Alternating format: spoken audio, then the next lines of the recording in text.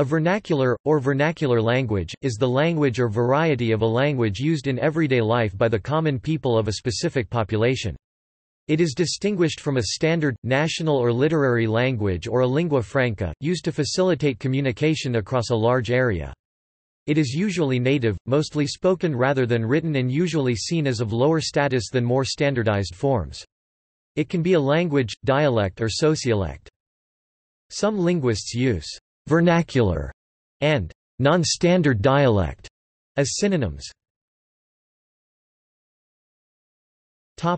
Etymology. Usage of the word vernacular is not recent. In 1688, James Howell wrote, "Concerning Italy, doubtless there were divers before the Latin did spread all over that country, the Calabrian, and Apulian spoke Greek, whereof some relics are to be found to this day, but it was an adventitious, no mother language to them. 'Tis confessed that Latium itself, and all the territories about Rome, had the Latin for its maternal and common first vernacular tongue, but Tuscany and Liguria had others quite discrepant, viz., the Hetruscane and Messapian, whereof though there be some records yet extant, yet there are none alive that can understand them. The Oscan, the Saban and Tusculan, are thought to be but dialects to these." Here, vernacular, mother language and dialect are already in use in a modern sense. According to Merriam-Webster, vernacular was brought into the English language as early as 1601 from the Latin vernaculus, native, which had been in figurative use in classical Latin as national and domestic, having originally been derived from vernus and verna, a male or female slave respectively born in the house rather than abroad. The figurative meaning was broadened from the diminutive extended words vernaculus, vernacula. Varro, the classical Latin grammarian, used the term vocabula vernacula, termes de la langue nationale, or vocabulary of the national language, as opposed to foreign words. Concepts of the vernacular. General linguistics. In contrast with lingua franca. In general linguistics, a vernacular is contrasted with a lingua franca, a third-party language in which persons speaking different vernaculars not understood by each other may communicate. For instance, in Western Europe until the 17th century, most scholarly works had been written in Latin, which was serving as a lingua franca. Works written in Romance languages are said to be in the vernacular. The Divina Commedia, the Cantar de Mio Cid, and the Song of Roland are examples of early vernacular literature in Italian, Spanish, and French, respectively. In Europe, Latin was used widely instead of vernacular languages in varying forms until c. 1701, in its latter stage as New Latin. In religion, Protestantism was a driving force in the use of the vernacular in Christian Europe, the Bible being translated from Latin into vernacular languages with such works as the Bible in Dutch, published in 1526 by Jacob van Liesvelt, Bible in French, published in 1528 by Jacques Lefebvre de Etaples or Faber Stapelensis, German Luther Bible in 1534, New Testament 1522, Bible in Spanish, published in Basel in 1569 by Cassiodoro de Reina, Biblia del Oso, Bible in Czech, Bible of Kralus, printed between 1579 and 1593, Bible in English, King James Bible, published in 1611, Bible in Slovene, published in 1584 by Jurij Dalmatin.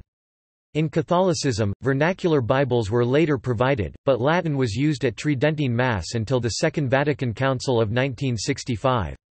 Certain groups, notably traditionalist Catholics, continue to practice Latin Mass. In India, the 12th-century Bhakti movement led to the translation of Sanskrit texts to the vernacular. In science, an early user of the vernacular was Galileo, writing in Italian c. 1600, though some of his works remained in Latin. A later example is Isaac Newton, whose 1687 Principia was in Latin, but whose 1704 Optics was in English. Latin continues to be used in certain fields of science, notably binomial nomenclature in biology, while other fields such as mathematics use vernacular. See scientific nomenclature for details. In diplomacy, French displaced Latin in Europe in the 1710s, due to the military power of Louis XIV of France. Certain languages have both a classical form and various vernacular forms, with two widely used examples being Arabic and Chinese. See varieties of Arabic and Chinese language. In the 1920s, due to the May 4 movement, classical Chinese was replaced by written vernacular Chinese. As a low variant in diglossia. The vernacular is also often contrasted with a liturgical language, a specialized use of a former lingua franca. For example, until the 1960s, Roman Rite Catholics held masses in Latin rather than in vernaculars. To this day, the Coptic Church holds liturgies in Coptic, not Arabic. The Ethiopian Orthodox Church holds liturgies in Ge'ez, though parts of Mass are read in Amharic. Similarly, in Hindu culture, traditionally religious or scholarly works were written in Sanskrit long after its use as a spoken language, or in Tamil country. Sanskrit was a lingua franca among the non-Indo-European languages of the Indian subcontinent and became more of one as the spoken language, or Prakrits, began to diverge from it in different regions. With the rise of the Bhakti movement from the 12th century onwards, religious works were created in the other languages, Hindi, Kannada, Telugu and many others. For example, the Ramayana, one of Hinduism's sacred epics in Sanskrit, had vernacular versions such as Ranganatha Ramayanam composed in Telugu by Gona Buddha Reddy in the 15th century, and Ramacharitamannasa, a Hindi version of the Ramayana by the 16th century poet Tulsidas. These circumstances are a contrast between a vernacular and language variant used by the same speakers. According to one school of linguistic thought, all such variants are examples of a linguistic phenomenon termed diglossia, split tongue, on the model of the genetic anomaly. In it, the language is bifurcated, i.e. the speaker learns two forms of the language and ordinarily uses one but under special circumstances the other. The one most frequently used is the low L variant, equivalent to the vernacular, while the special variant is the high H. The concept was introduced to linguistics by Charles A. Ferguson 1959, but Ferguson explicitly excluded variants as divergent as dialects or different languages or as similar as styles or registers. H must not be a conversational form. Ferguson had in mind a literary language. For example, a lecture is delivered in a different variety than ordinary conversation. Ferguson's own example was classical and spoken Arabic, but the analogy between vulgar Latin and classical Latin is of the same type. Excluding the upper class and lower class register aspects of the two variants, classical Latin was a literary language, the people spoke vulgar Latin as a vernacular. Joshua Fishman redefined the concept in 1964 to include everything Ferguson had excluded. Fishman allowed both different languages and dialects and also different styles and registers as the H variants. The essential contrast between them was that they be functionally differentiated. That is, H must be used for special purposes, such as a liturgical or sacred language. Fasold expanded the concept still further by proposing that multiple H exist in society from which the users can select for various purposes. The definition of an H is intermediate between Ferguson's and Fishman's. Realizing the inappropriateness of the term diglossia only two to his concept, he proposes the term broad diglossia. Sociolinguistics. Within sociolinguistics, the term vernacular has been applied to several concepts. Context, therefore, is crucial to determining its intended sense. As an informal register. In variation theory, pioneered by William Labov, language is a large set of styles or registers from which the speaker selects according to the social setting of the moment. The vernacular is the least self-conscious style of people in a relaxed conversation, or the most basic style. That is, casual varieties used spontaneously rather than self-consciously, informal talk used in intimate situations. In other contexts the speaker does conscious work to select the appropriate variations. The one he can use without this effort is the first form of speech acquired. As a non-standard dialect. In another theory, the vernacular is opposed to the standard. The non-standard varieties thus defined are dialects, which are to be identified as complexes of factors. Social class, region, ethnicity, situation, and so forth. Both the standard and the non-standard language have dialects, but in contrast to the standard, the non-standard have socially disfavored structures. The standard are primarily written in traditional print media, but the non-standard are spoken. An example of a vernacular dialect is African American Vernacular English. As an idealization. A vernacular is not a real language but is an abstract set of norms. First vernacular grammar. Vernaculars acquired the status of official languages through metalinguistic publications. Between 1437 and 1586, the first grammar of Italian, Spanish, French, Dutch, German and English were written, though not always immediately published. It is to be understood that the first vestiges of those languages preceded their standardization by up to several hundred years. Dutch. In the 16th century, the Rhetorikerskamers, learned literary societies founded throughout Flanders and Holland from the 1420s onward, attempted to impose a Latin structure on Dutch, on the presumption that Latin grammar had a universal character. However, in 1559 John III van de Werve, Lord of Havorst, published his Grammar den Schot der Deutscher Talen in Dutch, and so did Dirk Volkertzoon Koornert een nieuwe ABC of Materie Boek in 1564. The Latinizing tendency changed course with the joint publication in 1584 by de Eglantier, the Rhetoric Society of Amsterdam, of the first comprehensive Dutch grammar, Twe Spraak van Nederduitse Letterkunst, ofte van spellen en de Eigenschap des Nederduitschen Tals. Hendrik Lorenzoen Spiegel was a major contributor, but others contributed as well. English. Modern English is considered to have begun at a conventional date of about 1550, most notably at the end of the Great Vowel Shift, for example, bot, the footwear, more as in boat, to boot. It was created by the infusion of Old French into Old English after the Norman conquest of 1066 AD and of Latin at the instigation of the clerical administration. While present-day English-speaking students may be able to read Middle English authors such as Geoffrey Chaucer with some schooling, Old English is much more difficult. Middle English is known for its alternative spellings and pronunciations.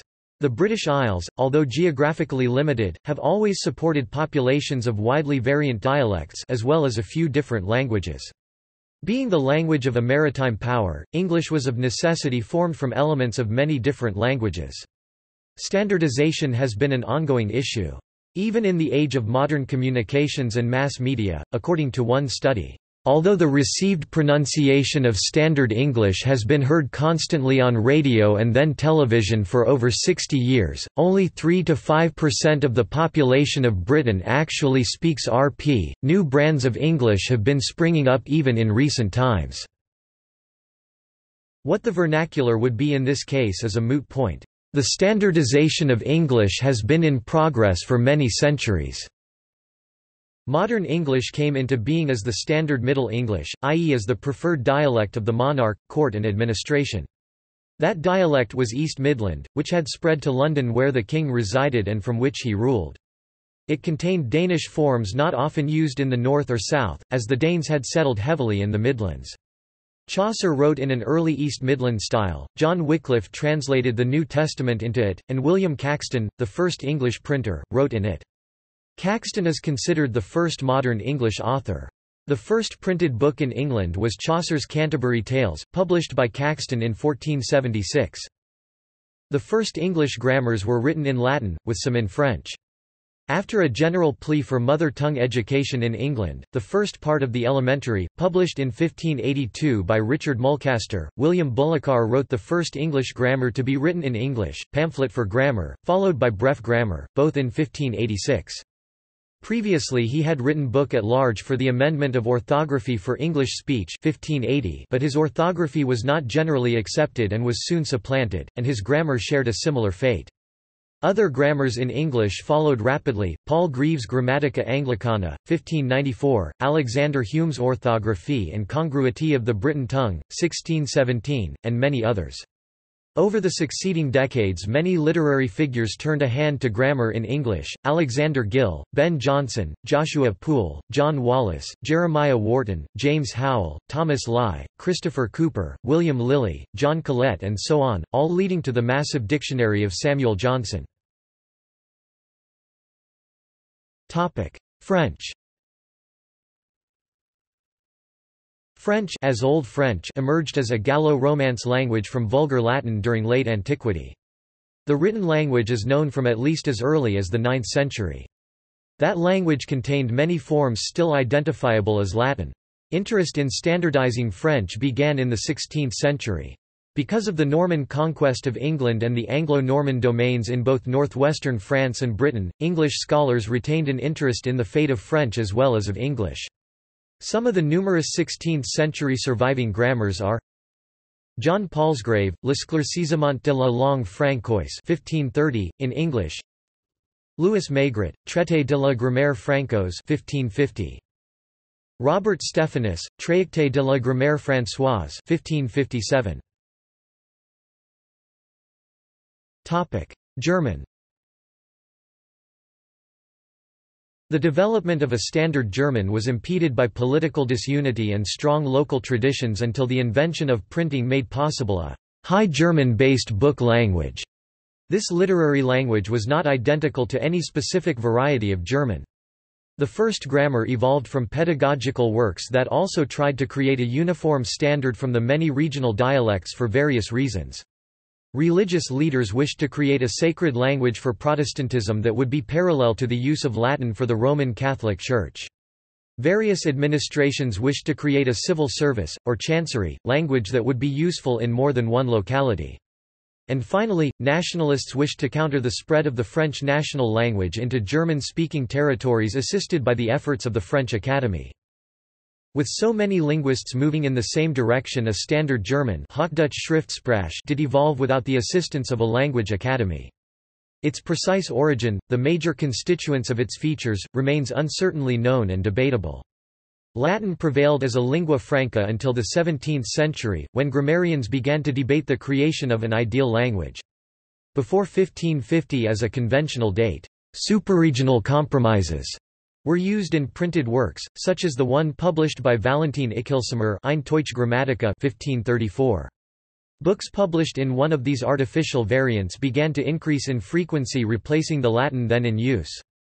After 1550 the superregional ideal broadened to a universal intent to create a national language from early New High German by deliberately ignoring regional forms of speech, which practice was considered to be a form of purification parallel to the ideal of purifying religion in Protestantism. In 1617, the Fruit-Bearing Society, a language club, was formed in Weimar in imitation of the Accademia della Crusca in Italy. It was one of many such clubs, however, none became a national academy. In 1618–1619 Johannes Kromeyer wrote the first all-German grammar. In 1641 Justin Georg Schadl in Deutsche Sprachkunst presented the standard language as an artificial one. By the time of his work of 1663, Ausführliche Arbeit von der Deutschen Haupt Sprache, the standard language was well established. Irish. Orysept na n Aixes is a grammar of the Irish language which is thought to date back as far as the 7th century. The earliest surviving manuscripts are 12th century. Italian. Italian appears before standardization as the lingua italica of Isidore and the lingua vulgaris of subsequent medieval writers. Documents of mixed Latin and Italian are known from the 12th century, which appears to be the start of writing in Italian. The first known grammar of a Romance language was a book written in manuscript form by Leon Battista Alberti between 1437 and 1441 and entitled Grammatica della Lingua Toscana, Grammar of the Tuscan Language. In it Alberti sought to demonstrate that the vernacular, here Tuscan, known today as modern Italian, was every bit as structured as Latin. He did so by mapping vernacular structures onto Latin. The book was never printed until 1908. It was not generally known, but it was known, as an inventory of the library of Lorenzo de' Medici lists it under the title Regule Lingue Florentine, Rules of the Florentine Language. The only known manuscript copy, however, is included in the Codex, Reginense Latino 1370, located at Rome in the Vatican Library. It is therefore called the Grammaticetta Vaticana. More influential perhaps were the 1516 Regole Grammaticali della Volgar Lingua of Giovanni Francesco Fortunio and the 1525 Prose della Vulgar Lingua of Pietro Bembo. In those works the authors strove to establish a dialect that would qualify for becoming the Italian national language. Occitan. The very first grammar in a vernacular language in Western Europe was published in Toulouse in 1327. Known as the Lays d'Amour and written by Guilhem Molinier, an advocate of Toulouse, it was published in order to codify the use of the Occitan language in poetry competitions organized by the Company of the Guy Sabre in both grammar and rhetorical ways. Spanish.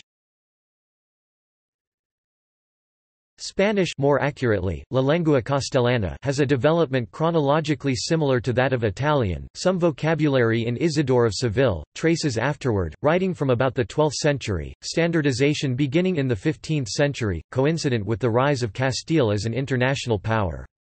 The first Spanish grammar by Antonio de Nebrija, Tratado de Gramática sobre la lengua castellana, 1492, was divided into parts for native and non-native speakers, pursuing a different purpose in each. Books 1 to 4 describe the Spanish language grammatically in order to facilitate the study of Latin for its Spanish-speaking readers. Book 5 contains a phonetical and morphological overview of Spanish for non-native speakers. Welsh.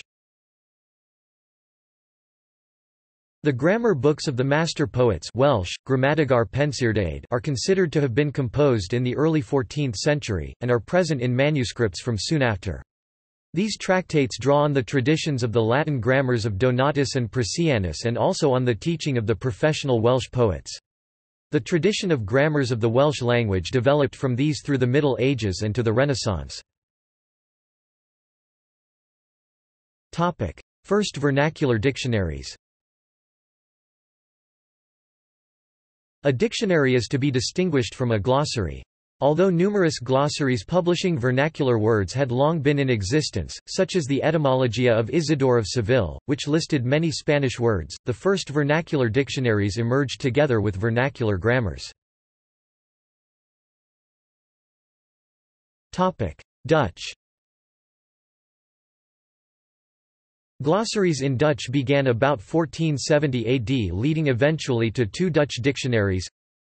Christophe Plantin, Thesaurus the Teutonicae Linguae, 1573.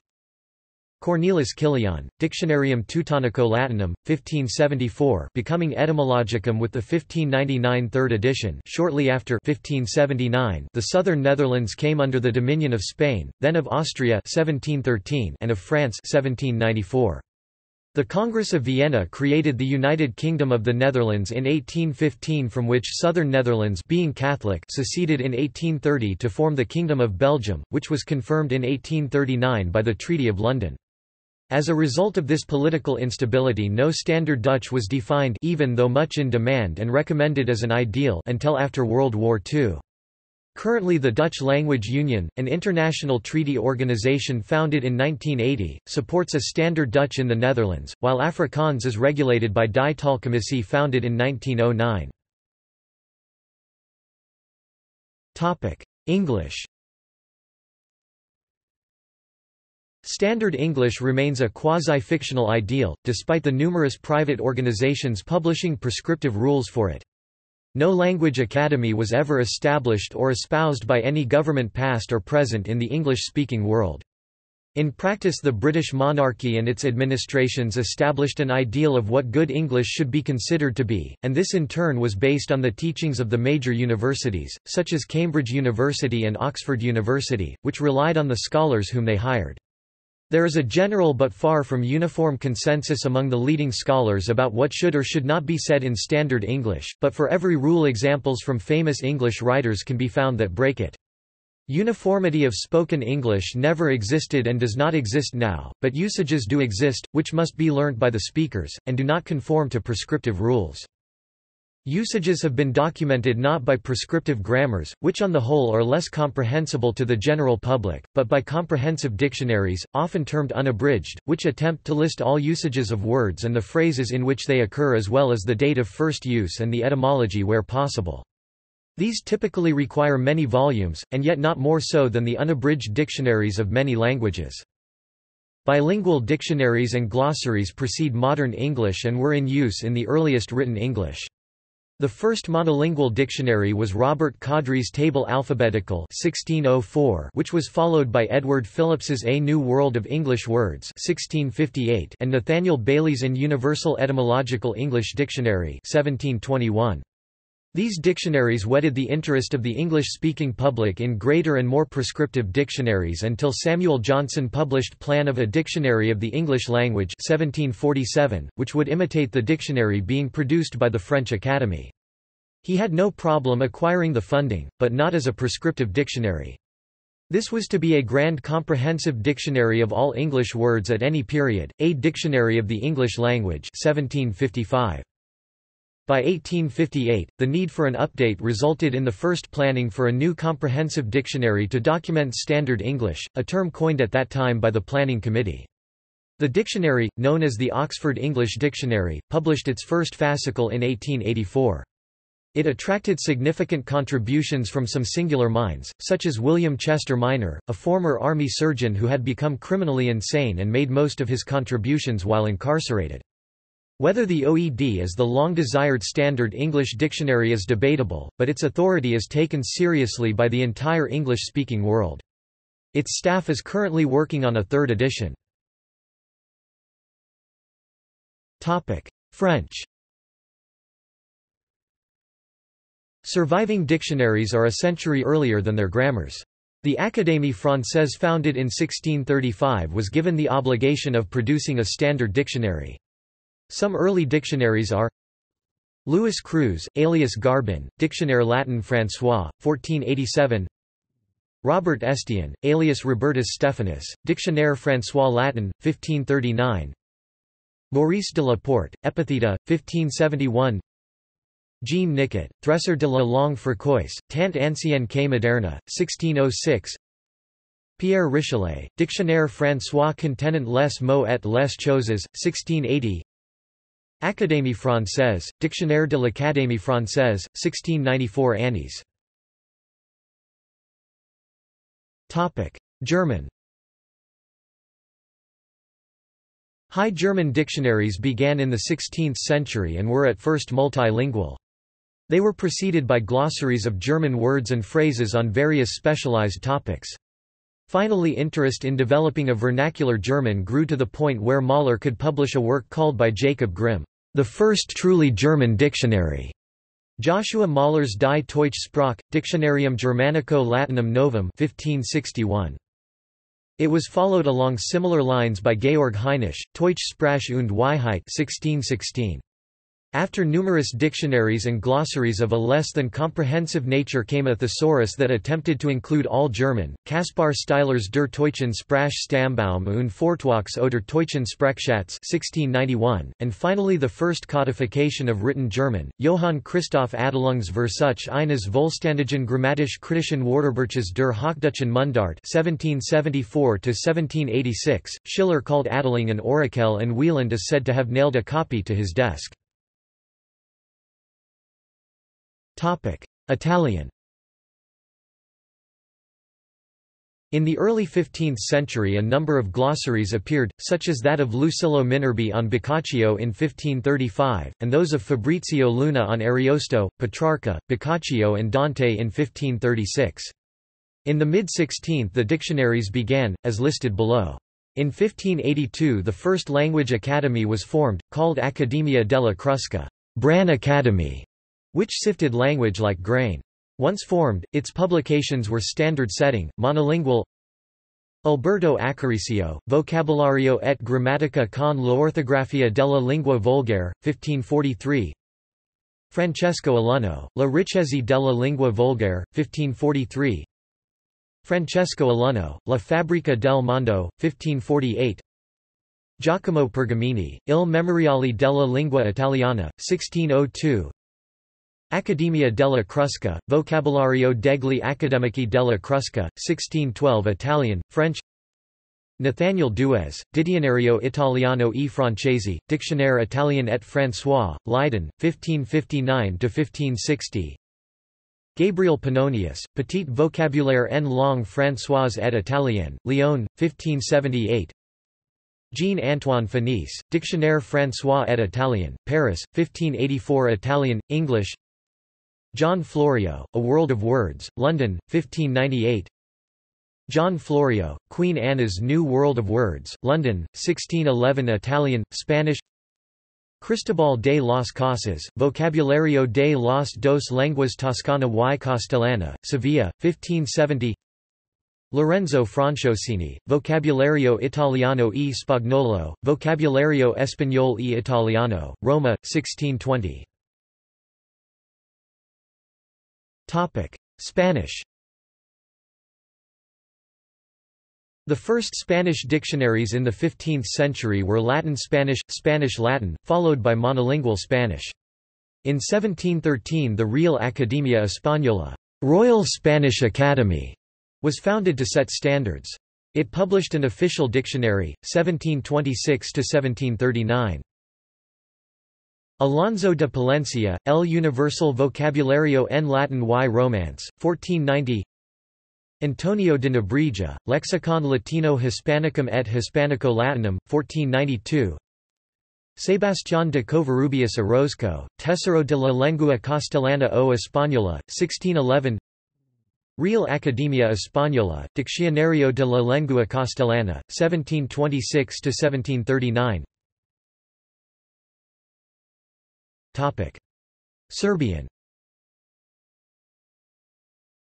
The first vernacular Serbian dictionary was Srpski Rječnik Serbian Dictionary written by Vuk Karadzic and published in 1818, Slavonic Serbian, German. German Serbian Dictionary 1791. See also Notes. Bibliography. External links. Illich, Ivan. Vernacular Values. The Preservation Institute. Retrieved 7 November 2009. Vernacular disambiguation.